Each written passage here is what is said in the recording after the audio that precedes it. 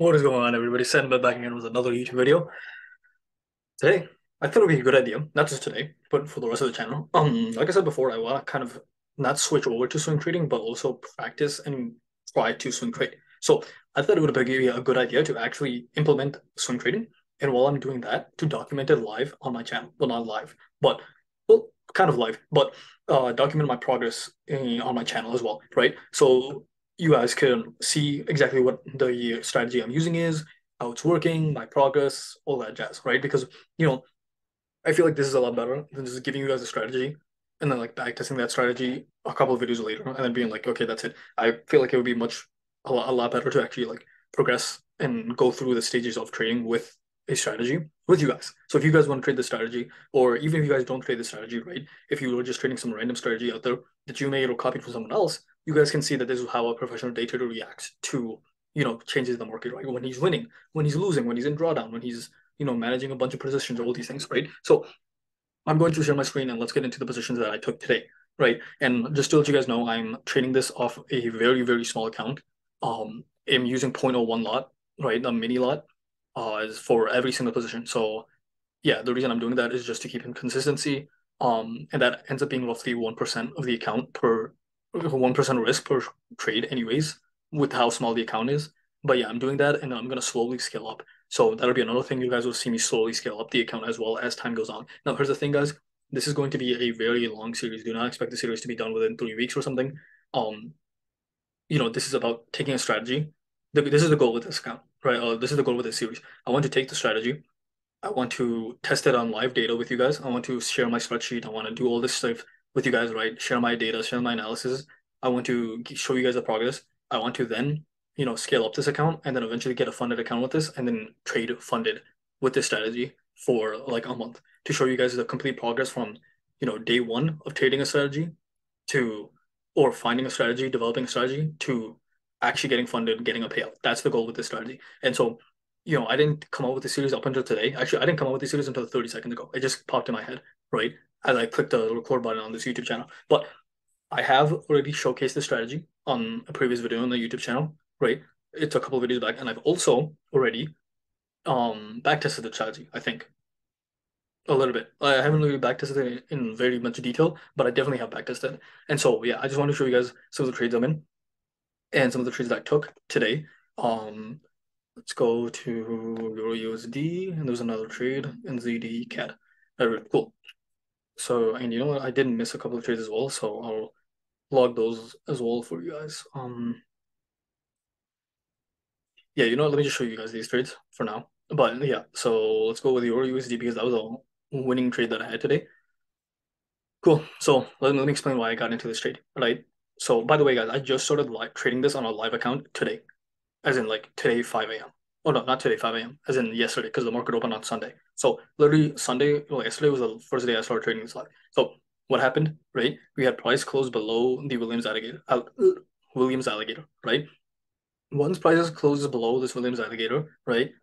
We're looking for we're now in fair value territory, right? We know that prices are retraced. Okay, and prices are retraced enough for us to actually consider taking a position. Now, how do we know what position we're taking? If we're taking a buy or we're taking a sell, that's dependent upon the 200 EMA line. Is price above the 200 EMA line or below? Where price is above, so we're looking for buys. So our long-term buys is buys, bullish, right? We're looking for buys only, and price has closed below the 200 EMA line, meaning that price has extended and retraced. And now that it's retraced, right? That means it went higher and now it's at a lower phase, right?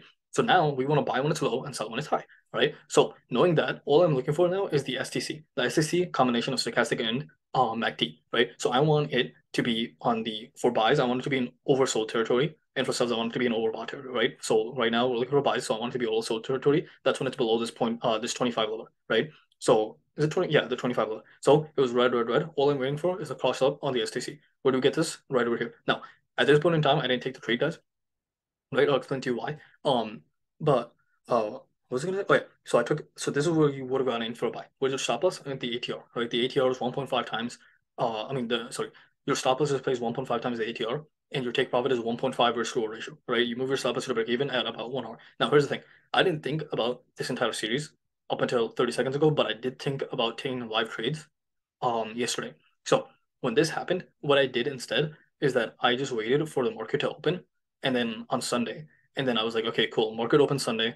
Let me take any of the positions that I can take, right? Now here's the thing, guys.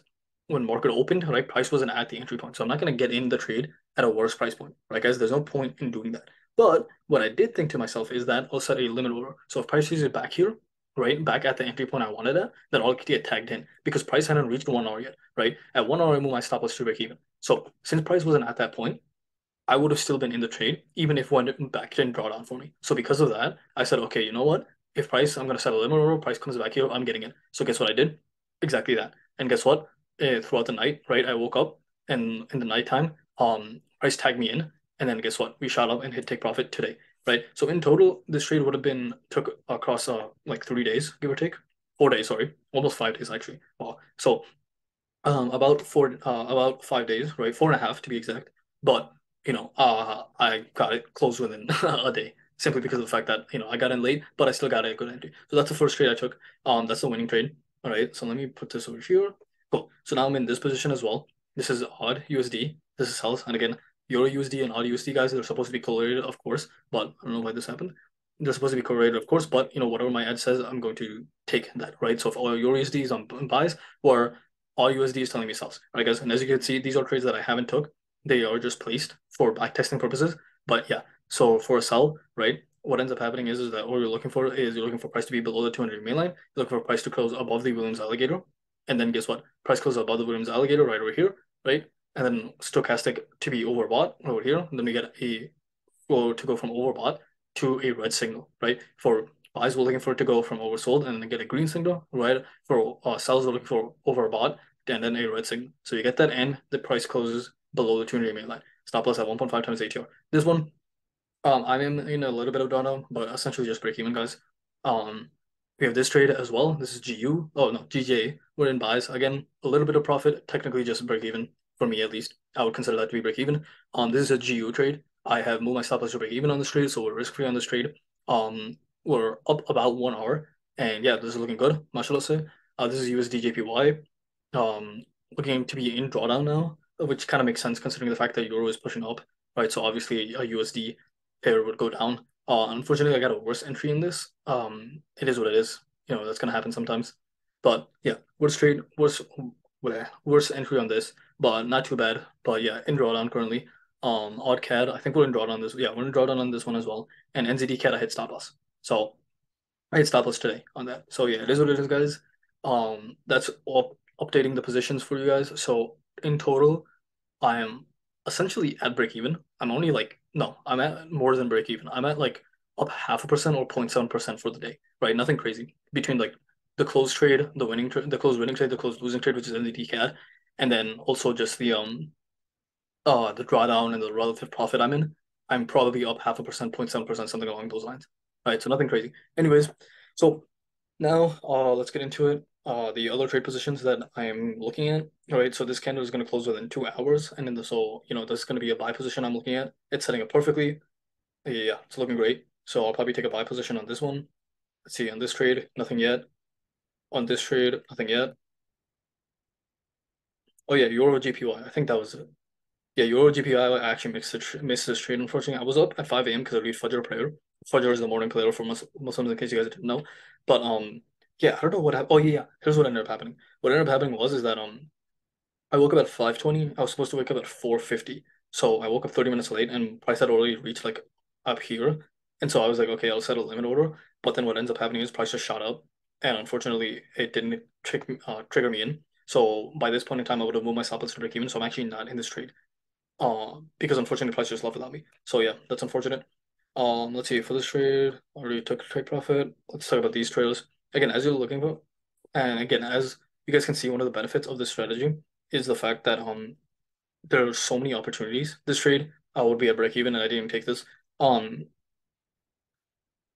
Oh, wasn't oh yeah. The one of the benefits of the strategy is that you're only on the charts like 6 times, right? You're on the 4 hour time frame, right, guys? So the candles are closing every 6 hours, right? Think every 4 hours. Think about that. So 24 hours divided by four, six. There's six candles per day, which means that you only have to be on the charts, guys, 6 times a day. That's it. 6 times a day. It takes you 5 minutes, literally less than 5 minutes to scroll through all those things. All 28 pairs, right? I'm trading 28 pairs plus gold, so 29, right? And this is all I do. I have everything set up, and all I have to do. Oh yeah, this was another thing. Unfortunately, guys, USD right? This is a trade that I would have took on Thursday.